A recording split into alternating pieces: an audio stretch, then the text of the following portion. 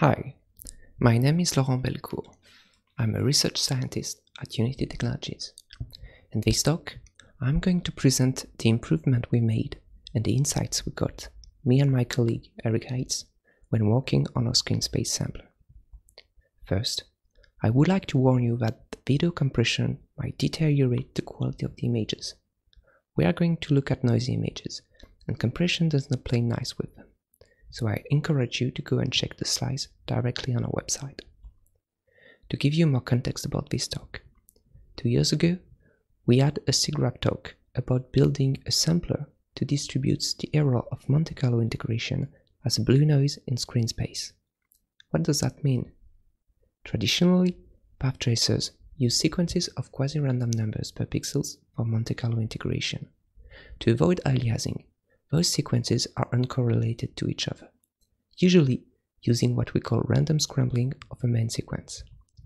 As you can see on the right, random scrambling produces an error that distributes like a white noise in screen space. The power spectrum contains energy in all frequencies. Inspired by Ilya Georgiev and Marcos Farrado's 2016 SIGGRAPH talk, we introduced a sampler that correlates sequences of quasi-random numbers across pixels to distribute the error closer to a blue noise. This sampler produces images that look more converged than random scrambling ones, though in fact the error with respect to the ground truth is the same. I am not going to dive into all the details of this method, and I encourage you to go to this project's web page. When we released this sampler, we had no idea that people were finding so appealing. Quickly, it became the standard sampler for Unity path tracing routines. For example, the ray tracing in the HDRP or in the Lightmap Baker use this sampler. But it went further than mere technological adoption. We got lots of questions, feedbacks about the core ideas. We also discovered that people sometimes used it incorrectly. Thanks to all the feedback we got, we were able to improve on our 2019 sampler. Sometimes, questions led us to new understanding we would like to share with you. As a teasing, here is a rendering using our previous sampler. Though the rendering is better than pure random scrambling, the quality of the error distribution is not that great. Our new sampler achieves a much better job in this scene. Let's talk about how we move from the left side sampler to the new one. To do so, I will need to give you a glance of our 2019 talk. This sampler uses as input the Sobol sequence and two textures that we called the scrambling and the sorting mask. Every pixel of the scrambling and sorting mask, in blue and red here, scramble the Sobol sequence. In practice, we XOR the Sobol sequence with the value in the scrambling mask and shuffle the indexing with the value in the sorting mask. So different pixels correspond to different sequences. When we use this sampler in a path tracer, we obtain renderings where the correlation of the pixels depends on the correlation between the sequences. This sampler is quite straightforward to include in a path tracer, and the code is 2 texture fetches and 2 XORs. Now, the key point of improving the quality of rendering is to optimize the mask, but to make them scene agnostic, we optimize them with respect to a database of test integrants. This database is made of randomly oriented heavisides. Given this test function, we can use our sampler to produce an image where each pixel is the integral of the test function with the corresponding sequence. By changing the test function, we obtain different realization of the test rendering. Our idea was to stack a very large number of those realizations. In fact, we used 2 to the power 16 randomly chosen heavisides and got 2 to the power 16 realizations. To distribute the integration error as a blue noise, we optimized the 2 masks to obtain blue noise images out of the test renderings. The optimization was using a genetic algorithm that swapped pixels according to a loss. When we talked about this idea, people were skeptical that the blue noise distribution would transfer to other types of integrands. Since the masks were optimized for discontinuous integrands, it was thought that it would not produce a valid blue noise distribution on continuous integrands. Yet, it performs very well on continuous integrands. Here is the reason why. Let's start from the test integrands realizations. Each pixel can be seen as a vector containing the integral value of all test functions with respect to a single sequence. So each entry in the vector corresponds to a different test function. The insight we got from this point of view is that the optimization process is simply swapping vectors of very large dimensions. Looking at this vector space, we can extract its principal direction using an eigendecomposition. When we optimize the mask, we equivalently optimize the spatial distribution of another set of vectors in the space of the PCA. And this space is given by a rotation matrix in this high-dimensional space. So the optimizer is optimizing the realization of a different set of functions that are defined by the eigenvectors. We call them eigentest functions. Each eigentest function is the weighted sum of all the test functions weighted by the values in the eigenvector. And because there are so many discontinuous functions, we end up with eigentest functions that are pretty smooth. We compare the eigentest function from the Sobol sampler to the eigentest function from an independent sampler using the same optimizer. We found that the independent sampler would yield even smoother eigentest functions, and it seems to be linked to the ability of the sampler to produce a good blue noise distribution. Indeed, when we compare the Sobol sampler to the independent sampler on a simple smooth function like a cosine, we obtain the following result. While the independent sequence has higher variance, the Sobol sampler has lost its blue noise property. So we concluded that not all sequences are equal when we want to optimize them to distribute error as a blue noise. In fact, the scrambling mechanism seems to be the culprit.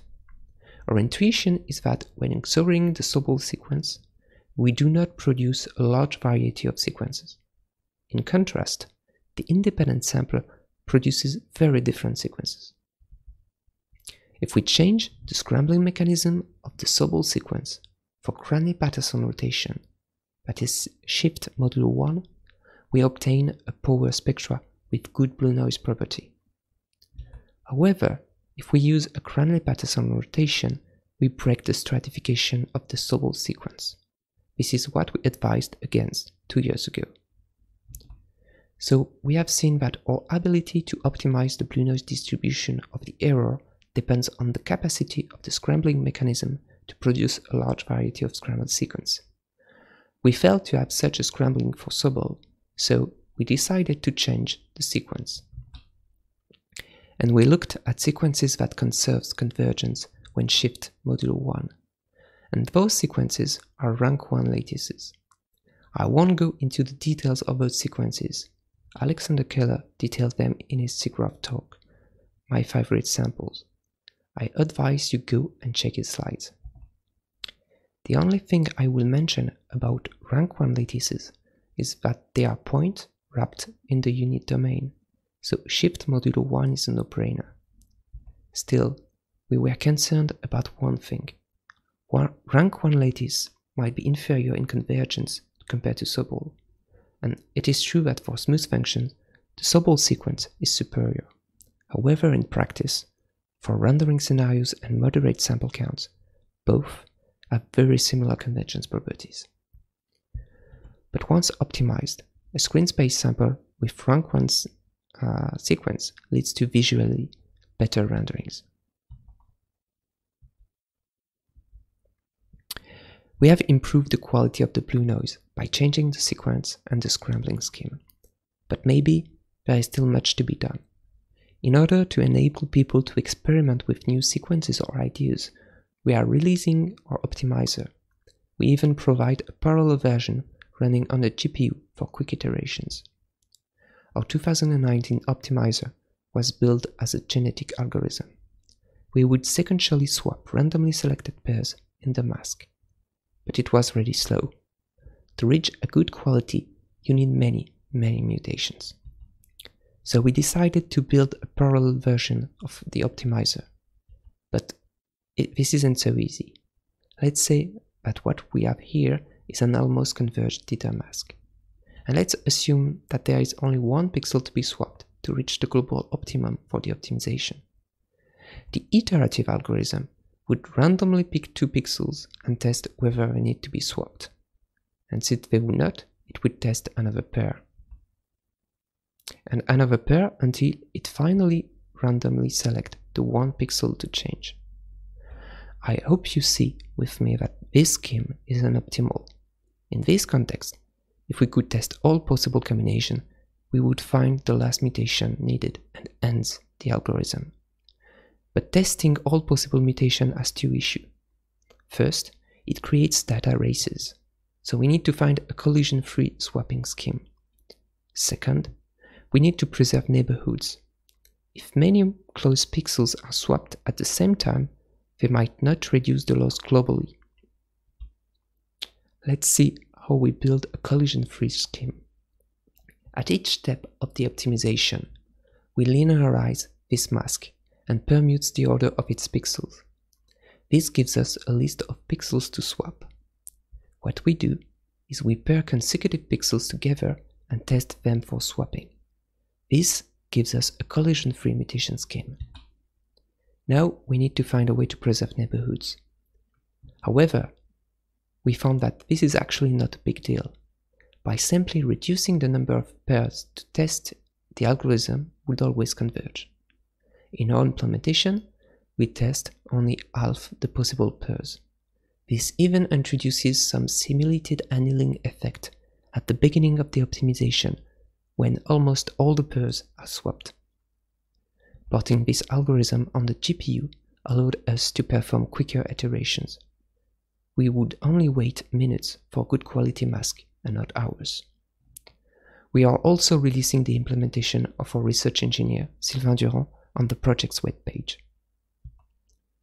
While our goal is to increase the perceptual quality of our renderings, we wanted to have a way to quantify improvement.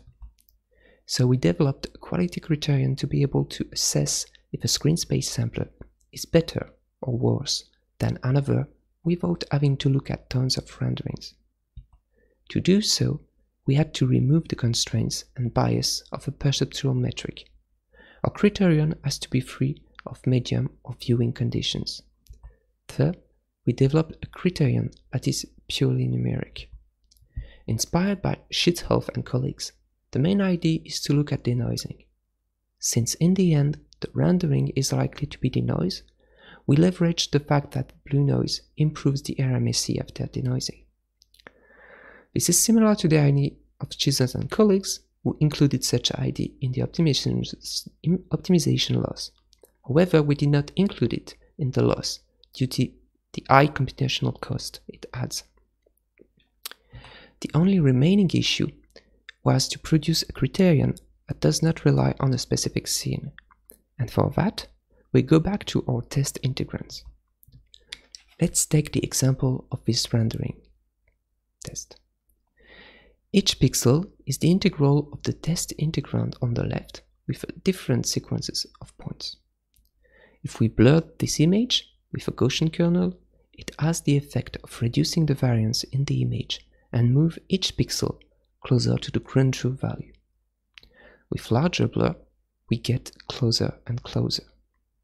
Our criterion consists in looking at the convergence of the tile towards the ground truth for an increasing wider kernel. Because we cannot rely on a single test integrand, we average the convergence of many randomly chosen test integrands. Here is a comparison between our new sampler and the old sampler as 16 samples per pixel. What we can see is that both start around the same value. This is expected since for test integrands, the rank 1 sequence and the Sobol sequence share the same convergence. As we start to blur the image, the two curves separate, and we start to see the effect of the optimization. For larger and larger blur, we can see that the rank 1 sampler provides a steeper slope. This means that the denoised image will be closer to the reference. All this analysis left us with a question about the current trend in research. There have been a lot of efforts so far to build pseudo-random sequences with strong stratification to reduce as much as possible the error of a single pixel. But very little research was done on whether this level of refinement is needed if after denoising the convergence of the whole image is not as good. We have heavily optimized our sampler and their distribution in screen space, but I would like to talk about their use now. The first point I would like to make here is that you should use a screen space sampler wisely. There is no point in optimizing with such a care the arrangement of sequences if, in the end, this correlation is wasted by how you use them. One example of such misuse is to use screen space sampler in a bidirectional path tracer. A fundamental concept that you must remember is that with screen space sampler, random values must be consumed at the same time for the same dimension across pixels. If we take the example of this eye and light path, there is two ways to create a path of length 5. It means that we must ensure that both endpoints vertices share the same dimensions in our sampler. If not, we will mix together two dimensions that are spatially uncorrelated, and this will be detrimental to the blue noise distribution. People often requested to have blue noise sampler with very high dimensions. For our 2019 sampler, we provided 8 dimensions in our sampler, but we did not directly optimize for 8 dimensions. This would reduce the quality we can achieve for low dimension, for example for direct elimination, and it would take ages to optimize. Instead of looking for more dimension, we advise to pad 2D sequences with random offsets. This has the benefit of preserving a little more the correlation in higher dimension if it's really needed. Another request was to get higher sample counts sequences. If doing so, please remind that the best quality is always obtained at the target sample count. Intermediate sample counts can only be partially good thanks to the sorting. As a summary, with 2 years of feedback from the community, we were able to improve our screen space sampler. It now better distributes the error in screen space. We were able to do it from new insights we got from the optimization of test integrants. This led us to change the sequence of pseudo-random numbers. We also improved our optimization code to be faster and GPU friendly, and brought us a criterion to look for how better sampler were. One key point that drove us is the feedback and interest we got from the community. So thank you to everyone who reached us with questions and requests. Thank you for your attention, and if you want to dig deeper into this subject, I encourage you to go to the project webpage, where you will find all our material.